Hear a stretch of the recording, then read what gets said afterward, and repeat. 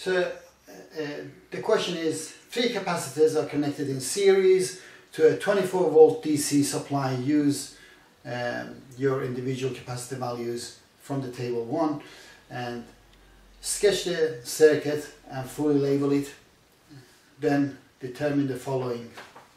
First is the total circuit capacitance, the charge on each capacitor, the voltage across each capacitor, the energy stored in each capacitor. So to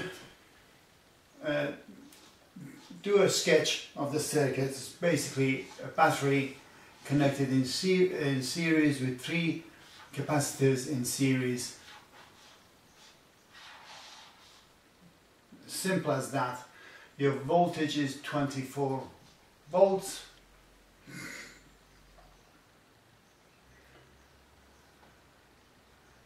You can just say voltage of supply VS, voltage of supply 24 volts, and C1 we just pick number 6 from the list. Yeah, so the value is 50 microfarad for C1, C2 also 50 microfarad, and C3 100 microfarad.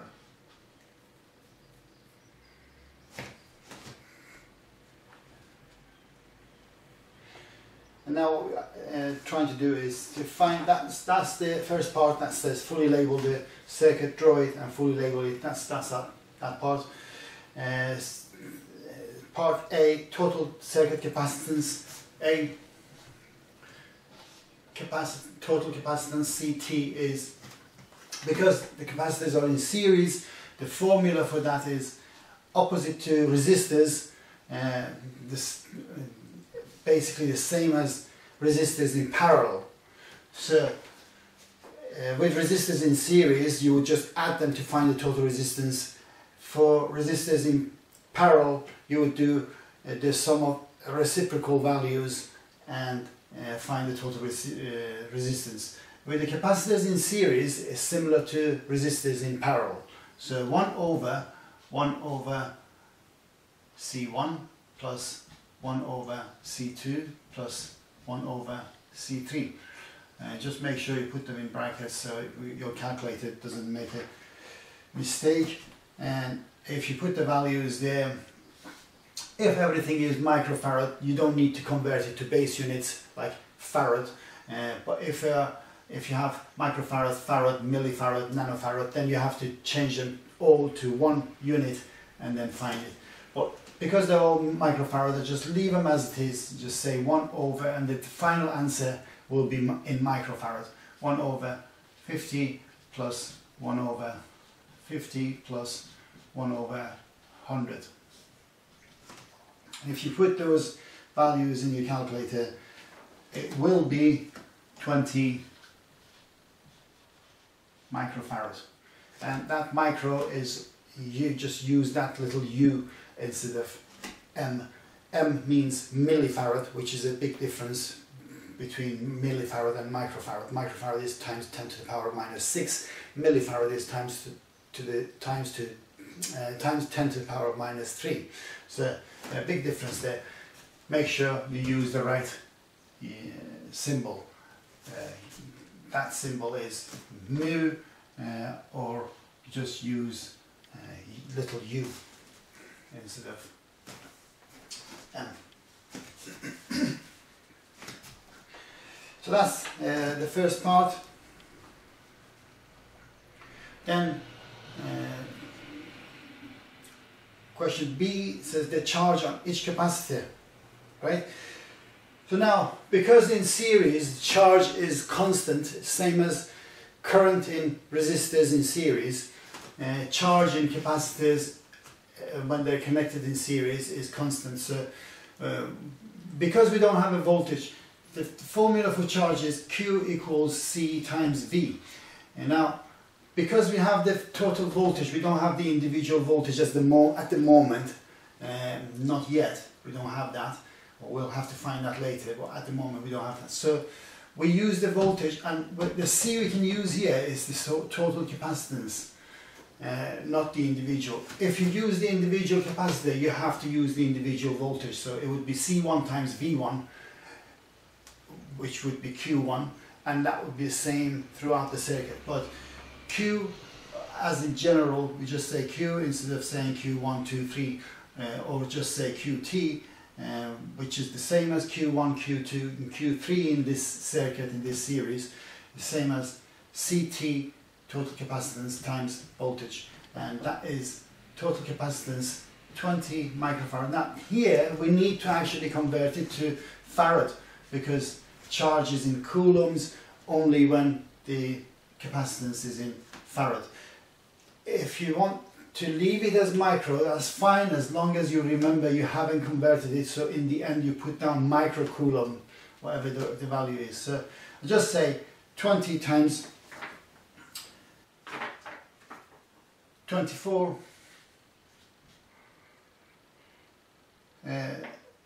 if I just leave it as that, instead of saying 20 times 10 to the power minus 6 times 24, then I'll just leave it as that without the times 10 to the power minus 6, which would convert microfarad to farad without this. So I don't need to, I could do it that way and put down in front of it charge in coulombs. It's 480. It would be coulombs if I did the times 10 to the power minus 6. Because I haven't done that, I will just say micro coulombs.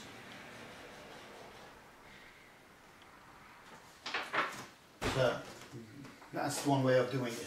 So, this QT is equal throughout the circuit in series. The charge on each capacitor would be the same. So you can just write here, because it says charge on each capacitor, you can say QT equals Q1 equals Q2 equals Q3 equals 480 micro coulombs, and explain a little line that is because in series charge is constant. So that's that. And C says find the voltage across each capacitor. Because now we have the charge which is constant throughout the circuit, and we know charge is, the formula for charge is capacitance times voltage, then we can say Q1 is C1 times V1.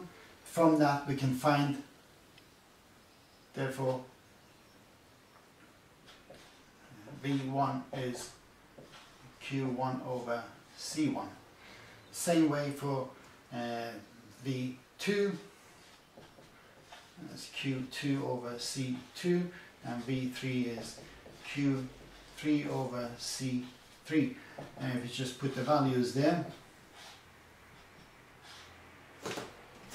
480 is constant, but that is 480 times 10 to the power of minus 6, because it's microcoulombs, over capacitance C1 50 times 10 to the power of minus 6. Again, we could ignore that because you have micro coulomb up there and microfarad here. You could just ignore the micros because they're the same. This basically cancels that, and you find 480 over 50, that's 9.6 volts. For this one, I'm just going to write the values in micro, so you don't need to write the times 10 to the power minus 6. You could do that, or you could just leave it because it makes no difference, they cancel each other. And 50 again would be 9.6 volts, and for this one 480 over 100, because capacitor C is 100 microfarad, that is 4.8 volts. Now, to test your answers, to see if these values are right, we said Kirchhoff's voltage law says voltage drop across each individual element in the series circuit should sum up should sum up to the value of the voltage of the supply. So if this is V1 and that's V2 and that's V3, Vs is V1 plus V2 plus V3. So if you just add those together, you'll see the voltage will be 24 volts. So Vs is 9.6 plus 9.6 plus 4.8, 24 volts.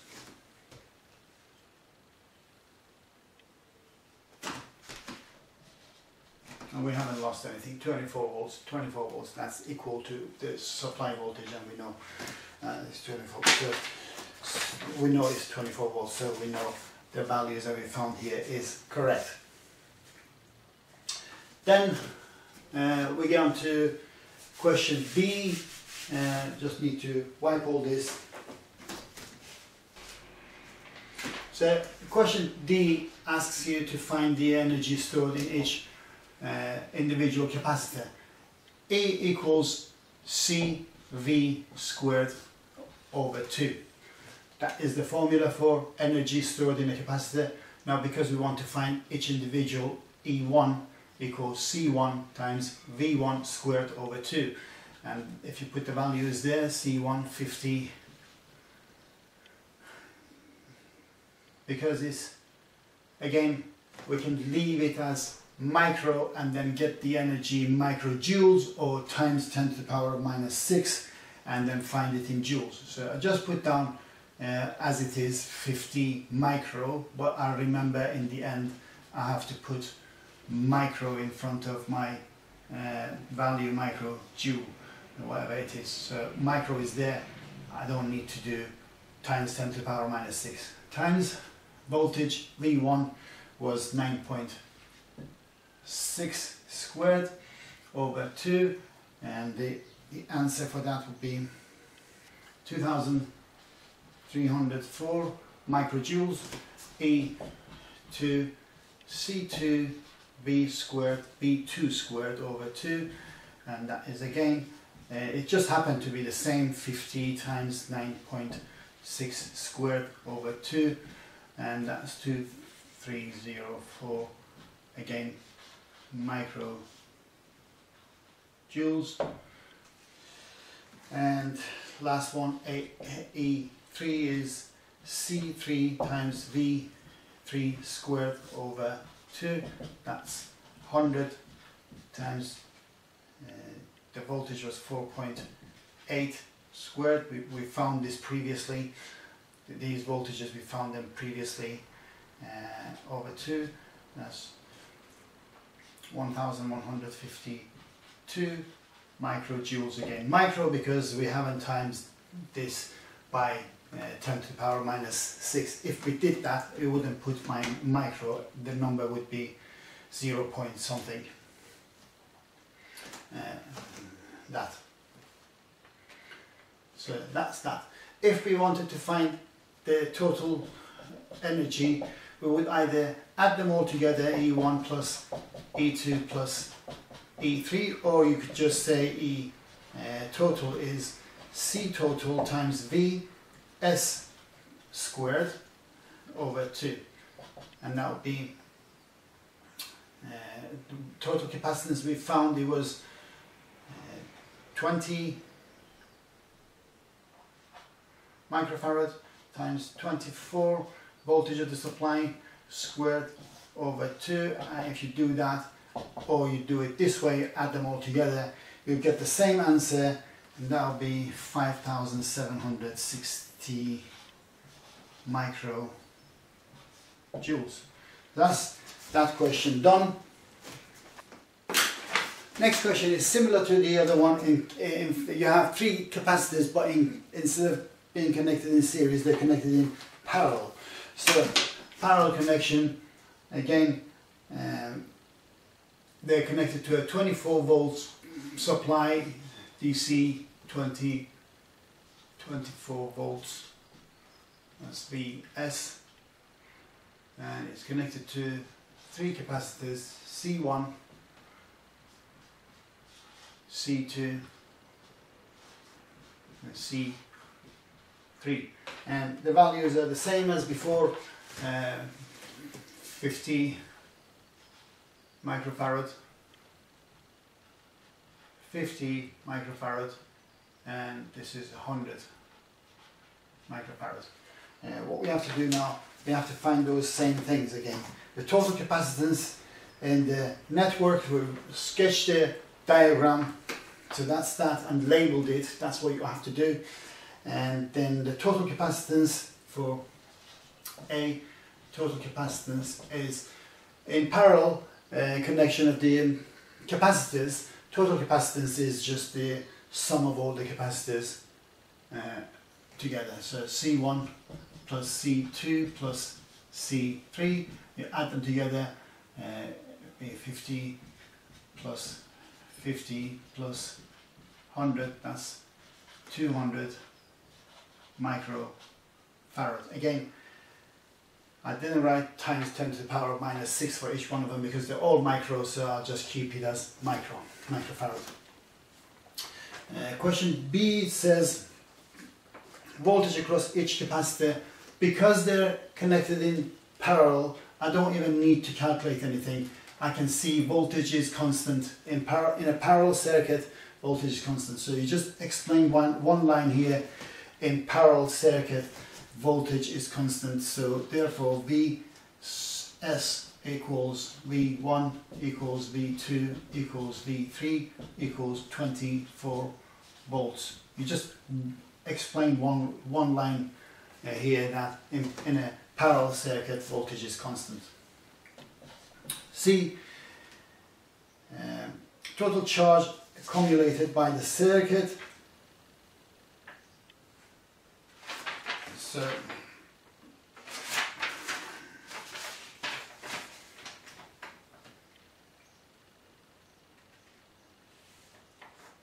total charge Q T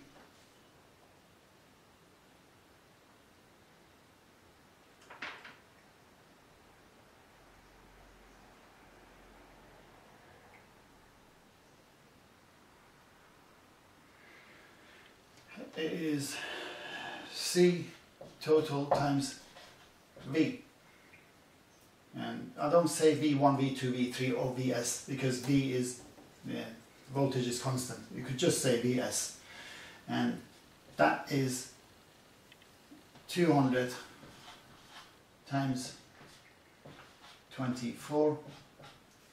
Remember, this is 200 microfarad, so again I'm not doing that times 10 to the power minus 6 because I want to just put down here microcoulomb instead of saying a lot of decimals and say coulomb. So as long as you bear that in mind, this is micro, it will be microcoulomb, the answer. 200 times 24, 4,800 microcoulomb. That's the total charge.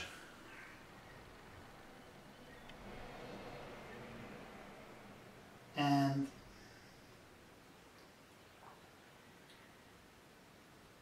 energy, D is energy stored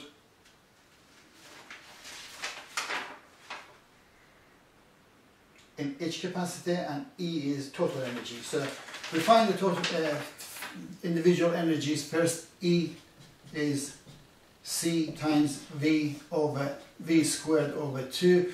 But if we find we're looking at E1, then it's C1 V1 squared over 2. But V is constant anyway, so there is no V1, V2, V3. So again, C1 is 50. Again, I'm not doing times 10 to the power minus 6 because it's micro. I'll leave that to write as microjoules. Times voltage is 24 squared over 2. and if you do the calculations,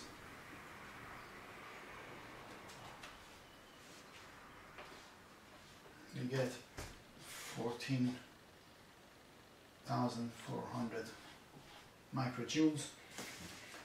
And for E2 is C2 times V2 squared over 2. Put the values, it'll be similar to this because the values happen to be the same. 50 times 24 squared over 2, that'll be 14,400 microjoules. And for for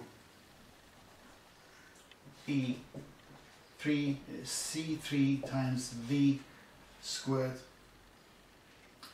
You can write V3, but we know voltage is constant, V3 squared over 2, and that is 100 times 24 squared over 2, and the answer for that is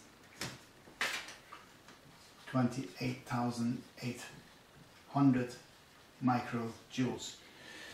For energy in total, that's question E.